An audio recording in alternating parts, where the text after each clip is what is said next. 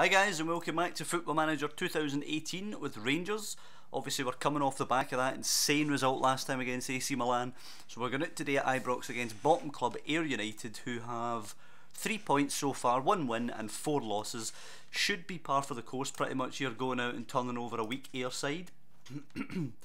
We'll do a little bit of rotation in the team. We'll play Jordan Houston instead of O'Halloran. Continue his training as a winger. He's 2 stars now as a winger, so not bad, he's getting up there. We have had a bid, by the way, for Wes Fodringham, 750k from Derby County, which we've accepted. You know, he's been a good servant here at the club, but he's thoroughly kept out by Ian Fulton now, and possibly look for a backup keeper or something after Fodringham goes. Other than that, though, might bring Ryan Jack into the mix here. Yeah, in ahead of McGinn just to give Jack some game time. There's not really a lot we want to do. We might start Haksabanovic ahead of Afif just to see if he can produce something, but we're not going to rotate too much. The last time we need to be dropping points against Ayr because we've rotated too much. So the team is going to be Fulton, Byram, Fernandez, Wallace, Jackson, or Borthwick Jackson, pardon me, Jack, Cataldi, Houston, Henderson, Haksabanovic and Odsonne Edouard. If we get a lead by half time, we might look at bringing on players like Rudden, for example, but for now this is what we're going with. Who's this young Stuart Nicholas? Is on loan from Celtic, looks a decent player actually, and is getting game time at Ayr United. Other than that, a 4-4-1-1, Alan Forrest playing here for Ayr United, decent player there, as is Robbie Crawford. So they've got decent players in there, but obviously we should be beating them. Far superior quality in our team. Assertively expect nothing but a win, don't want to send them out there under the impression that anything else is anywhere near acceptable, and we'll just encourage them. Standard game this, it should be able to turn over Ayr United with relative ease. I wonder if we're going to have a chance actually really early on here. Haksabanovic out to Houston, and there's an overlap with Byram going ahead of him.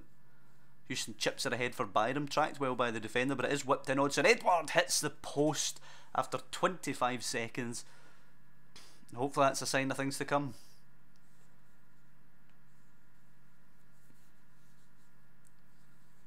About 75% possession in the opening 10 minutes, so we're doing really well in terms of keeping the ball, but we've not created anything since that early header off the post. 20 minutes now actually Ayr have survived since that early scare. They actually have a chance to whip this in now. We're keeping 3 men up in case we can nick it, but O'Brien has found Kildee, it is. Borthwick Jackson, however, nicks it, plays it over the top. Terrible ball though, and Mackay will pick it up over the top the other way, looking for Moore, but it's picked up by Murray Wallace. He's got a simple pass into Ryan Jack, and hopefully we can now play some football. Here we go. Fernandez has Byram in a bit of space, chooses the other direction. Cataldi moves it quickly to Henderson. Haksabanovic into Jack. Sweeps it out to Jordan Houston. That's an excellent pass. Go and run them. Houston plays it into Henderson. Should have left it for Cataldi, but he gets it anyway. Haksabanovic out to Borthwick Jackson. Find Edouard with the cross. Cross it in. Doesn't find Odsonne Edouard, but finds Syed Haksabanovic, who scores for 1-0. Just over 20 minutes gone. Excellent finish. And yeah, it was a great cross actually by Borthwick Jackson, moving the ball well from side to side there. Houston out on one side, it comes into the middle, goes out to the left, whipped into the box. Great play. And Haksabanovic's corner is nodded over by Ivanildo Fernandez. I'd like to bring Andy Gilmore on actually. Fernandez is in the book, so perhaps if we can get another goal, we bring on Andy Gilmore at half time. Crawford finds Forrest. Back to Mackay, plays it forward to Jones. And Forrest, one gets stuck into them. Jones, brilliant Ryan Jack winning it back. Got a point to prove Ryan Jack here. In the midfield, Cataldi picks it up. Henderson, Borthwick Jackson, who's been such a good signing by the way. Once again, a free player. Henderson, another free player, picking the ball up. Into Cataldi, another free player. He's given it away sadly.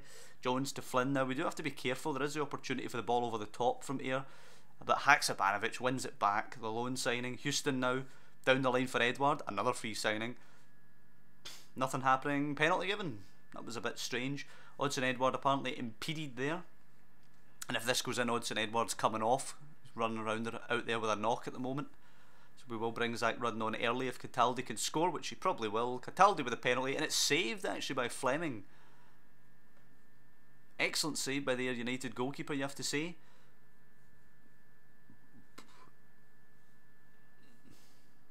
And Cataldi will be disappointed with that. Haksabanović's ball in. Fernandez rises, can't win it this time. Haksabanović will pick it back up. How many long range crackers has Cataldi scored and he misses a pen? Houston beats his man, drives it low. What a teasing cross, and Haksabanović again doubles his tally 2-0, and that gives us the opportunity to bring on Zach Rudden for Odsonne Edouard now. Hopefully he's not going to be out for too long, Odsonne Edouard, because if him and Morelos is out, I don't know if I trust Zach Rudden to lead the line at the Bernabeu. That'll be funny.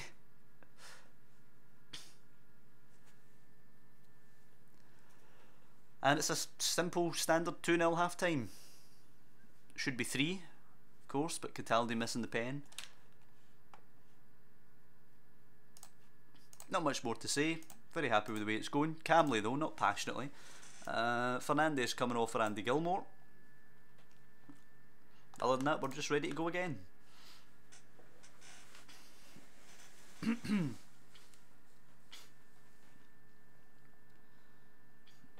Ayr United going with the same formation, that 4-4-1-1 in the second half. They'll probably be relatively pleased if they can escape here without a hammering. Houston throws it to Jack. Now Henderson. Cataldi's in space, doesn't choose to hit one, finds Haksabanović. Great ball from him to Borthwick Jackson, crosses. Henderson sweeps it. Good save by the keeper. Houston pounces on it. Another good save by the keeper. Fleming's actually been pretty decent for them today. That's a good double save there, and obviously the penalty save earlier on.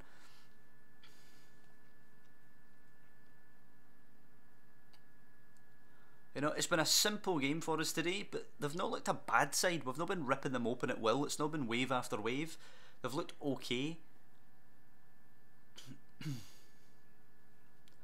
You know, on the evidence of this game, I don't expect them to get swept away as much as maybe you would expect Ayr United to when they came up. You know, you'd expect them maybe to be down there like 20 points off of safety or something by the halfway point.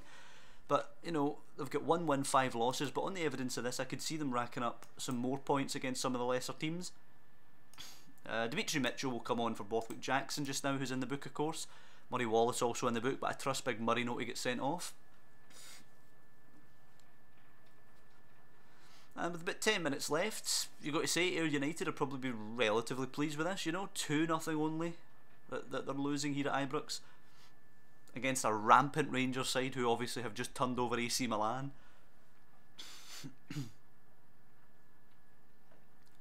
And Haksabanović is going to walk away with the not the match ball, but the man of the match award.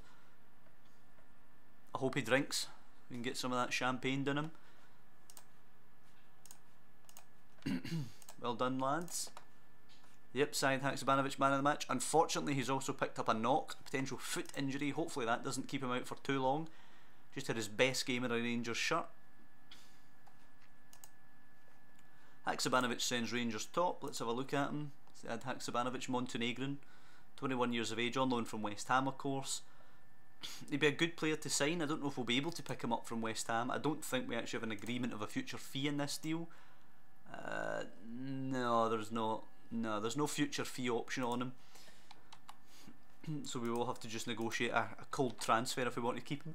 I'll look at the loanees here. Ross McCrory on loan at Ross County. They actually go down 1-0 to Queen of the South at Dingwall, but he still gets a 6.8, which is pretty good when you lose. Livingston going down 4-2 against Partick. David Fopala grabbing a goal there, but still playing pretty poorly. Robin McCrory, the Partick goalkeeper in that game, gets a 7. Marco Milanese playing at the back for Partick there, 6.8, which isn't terrible. Dominic Lydon down at Peterhead getting a 6.8. 6.8 also for Danny Finlayson as Morton go down 1-0 to St Mirren. Ryan Hardy with a 7.4 as he scores the winning goal for St Mirren against Morton. So many of our young players playing against each other. And Adam Muirhead gets an 8.0 as a ball winning midfielder for Stranraer as they draw 1 each with Airdrie. Gordon Payton, the Alloa goalkeeper, 7.3, keeping a clean sheet and a 2-0 over East Fife. Jacob Bednarczyk with a 7.0 for Falkirk actually against Hearts. He played the full game out in the right wing there. They go down 2-1 against Hearts, but a good performance from our man. And then obviously just a little news article about how good Haksabanović was there. And doesn't he seem to be saying anything about how long Haksabanovic is out. So yeah, it doesn't look like there's any actual injury to him. He's at risk of picking up an injury, so maybe we will leave him out against Partick in the cup. Now Hamilton hosting Celtic at New Douglas Park. You'd expect a Celtic win, but it's 1-1. And Celtic are 3-1-1 to start the season, which leaves us 3 points clear of them as we edge towards late September. Not bad, not bad. Of course, we obviously slipped up ourselves late on against St Johnstone, so it could actually be a 5-point gap right now. But all in all, not bad to be 3 points clear of Celtic at this early stage. Dapo Mabudi sadly wasn't the goal scorer in that one. That would have been pretty sweet if he was.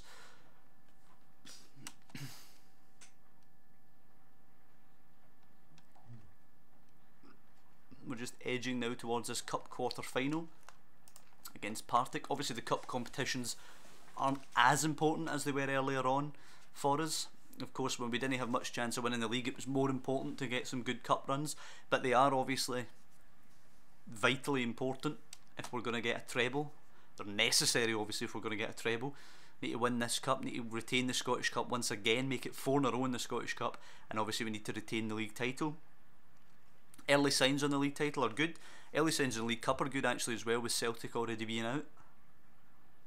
St Johnstone have papped Motherwell 2-1 in extra time. At Fir Park as well. Now we're going to Firhill against Partick Thistle. There will be rotational boys in for this one. Gilmore, for example, will be playing. I might actually play Tim Gallagher as well, in behind Zach Rudden probably. Fitness test, Ethamian Cardoso fail. Morelos passes fit for 60 minutes. We might give him some action actually. Celtic are away at Killie in the league today too. Hopefully Killie can do something at Rugby Park against them. Wallace is the one making way for Andy Gilmore. 1.5 stars just now, Andy Gilmore, but I think he could be a good player in the future, so we'll keep bringing him into the squad. Zach Rudden, of course, on for Odsonne Edouard. Daviti Mitchell ahead of Borthwick Jackson. Haksabanovic is going to continue playing. Christian Gamboa can come in for Byram, I suppose. And Tim Gallagher, as I say, is in for Liam Henderson. And that's it. Morelos still has that little injury marker there, so I'm not going to play him today. I will bring in Jamie Burr-Jonas ahead of Danilo Cataldi though. And we'll go with that. Quite a rotated side. We're keeping Ian Fulton in now. Now that Wes Fodringham's going to be going away, we'll keep Ian Fulton playing. This is a weird formation here from Partick. 4-2-2-2 of sorts, with 2 deep defensive midfielders in it. There, Tim Gallagher has hair again. He was bald before, was he not? No, I don't know. The graphics on the regens are weird, and there's Andy Elephant Man Gilmore there, with the biggest forehead in the world. Jack Aitchison, he is on loan from Celtic still. He's not really developed that well though. It'd be great if we could pick him up, but obviously with him being at Celtic I don't see that happening. But yeah, it's time to go and play Partick here. Passionate, we're on a good run lately. Go and press me, and let's just send the boys out with our regular encouragement. The youngsters playing today obviously should be able to do the business here against Partick. Lower league Partick at this point as well. It's an early chance here as Burr-Jonas delivers it. Goes all the way through, nobody gets onto it. Kennedy picking it up for Partick now. Looking for Jack Aitchison, dominated in there by Gamboa. Houston, Burr-Jonas. One of you got a ball here? Oh, it's not a great ball. Haksabanovic can't get onto that one. Story picking it up. Jack Aitchison looks to run in behind. Story goes back the way, and it's easy for Haksabanovic to pinch it. Burr-Jonas now. Mitchell's away on the overlap into Ryan Jack. Over the top for Rudden, who's made a good run. Can he square this? He tries to. Gallagher's in there. Wins the header just over the bar from Tim Gallagher. Decent start. And it's a corner now. It seems to be wave after wave here. Findlay away. Jack. Rudden takes a touch. Hits the ball off the post. And then away by Findlay via Thomas Cherney. And they're hanging in here, Partick, in the opening 5 minutes. 70% possession, 2 shots, and we're almost taking the lead.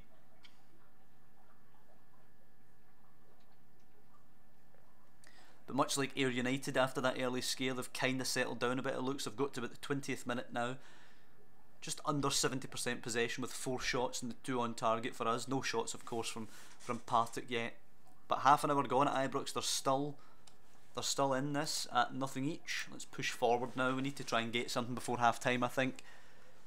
I don't want to have to make the decision about bringing on senior players at half time or not.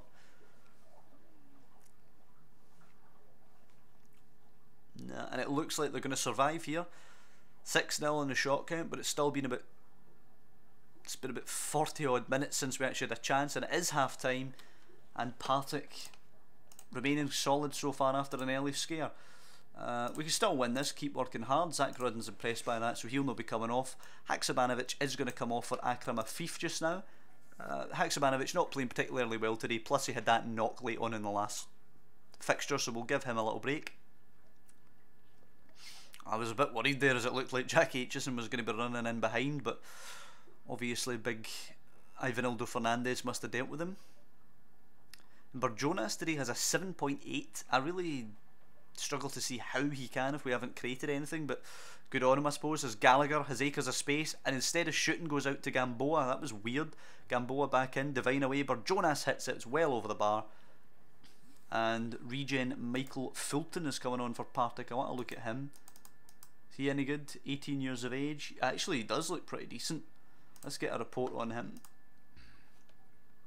And we're going to start bringing on a couple of senior lads now. Odsonne Edouard's going to come on for Zach Rudden. And I'm going to take Tim Gallagher off for Cataldi. Cataldi will move back. Barjonas can move forward. Yeah, advanced playmaker attack is Barjonas' preference in that role. So 25 minutes left to go now. 14 shots, 7 of those on target, but nothing seen for almost 70 minutes now. It was two early chances for us. We didn't really create anything from them, but hopefully now we can pinch this late on. Partick have done really well digging in today. As Ian Fulton goes long, it's headed away, picked up by Mitchell though. Right, let's get in behind him. Mitchell to Afif. There is the ball in behind Odsonne Edouard. He's wide. Can he whip this in? Barjonas is in there. Can he cap his performance with a goal? There it is. Jamie Barjonas. Lovely finish. Lovely ball from substitute Afif. Lovely cross from substitute Odsonne Edouard. And a great finish from Barjonas, who apparently has been lighting it up today. And there's a goal to cap his performance. He delivers the one in now. Fernandez heads it, and Barjonas has an assist as well. It's a bit of a floodgate situation, I think, for Partick. They held out for so long when they conceded that first goal though, then the second goal immediately. I think they must have just been smashed when they conceded that first goal, shattered their morale of course, and they've quickly conceded the second, and we're going to begin through to the semi-final in the Cup. Falkirk also through with a 3-0 win over Dundee United, Hibs beating Ayr 2-0, and of course St Johnstone the other team after putting Motherwell out on extra time. Of course it would cap it off today if Kelly have managed anything at Rugby Park against Celtic.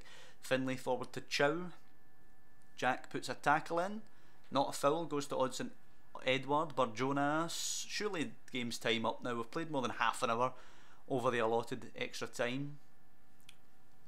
Kennedy. Aitchison. There's the whistle. And 2-0. Barjonas involved in both goals with a goal and an assist. I'll just calmly say well done, because they didn't do anything bad. It was 7.1 there for Mitchell. Young Gallagher with a 6.4, okay, but fair enough. They're not going to play outstandingly in every game, the young boys. Kelly just go down 1-0. Lee Griffiths in the 51st minute. What were the stats in this one? Yeah, Celtic pounded them, so that's Celtic now even on points with us, behind us on goal difference, but we of course have a game in hand. And Bednarczyk playing well again for Falkirk as they go through Dundee United 3-0, 7.2 for Bednarczyk, and he's got an average 7.18 actually in a Falkirk shirt, so doing well so far. Hopefully he continues to feature. But that's going to be it for this episode. 2-0 back-to-back victories, some good game time for some young boys and rotational boys as well.